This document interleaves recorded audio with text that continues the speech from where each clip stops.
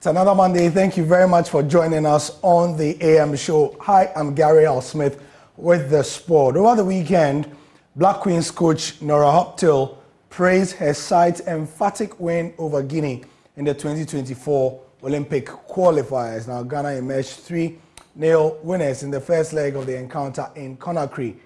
Hauptle was satisfied with the victory, but added her side could have won by a bigger margin.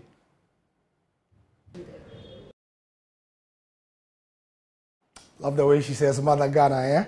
Anyway, moving on, and technical director of the Ghana Football Association says the realization of the national football philosophy is highly dependent on government.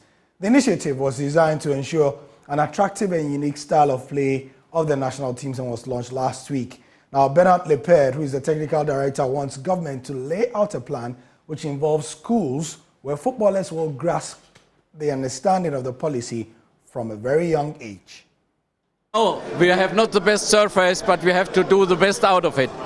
So it's not important where you train, it's important how you train. Sometimes you get better technical players if you train on bad surfaces because your movement and your coordination is better.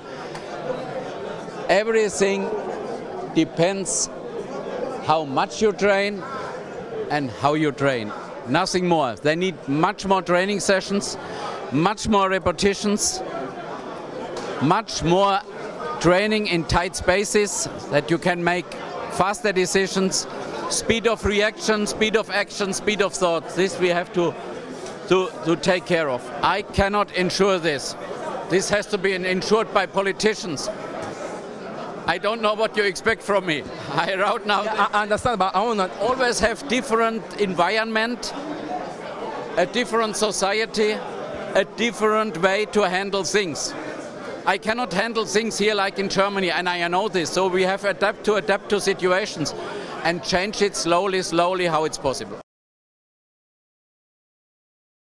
That was in Accra. In Kumasi, the 2023 MTN Ashanti Fest semi-final will see Santase, Dechemso, Edriso and Kwadaso compete for the hefty cash prize at stake after they book their slots in that area of the competition. The quarterfinal stage of the competition saw the teams play to the excitement of fans at the Dechemso Otumfuo Park over 2 days, with the first set of games starting on the 13th of July. Here are the highlights.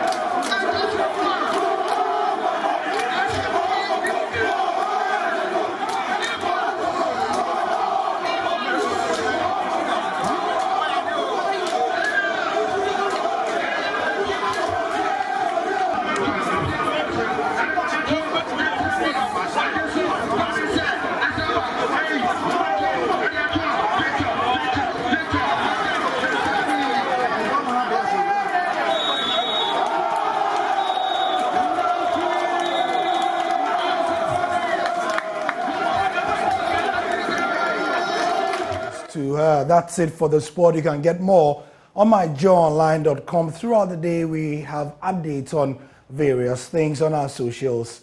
The Joy Sports team. Thank you very much. The AM show continues.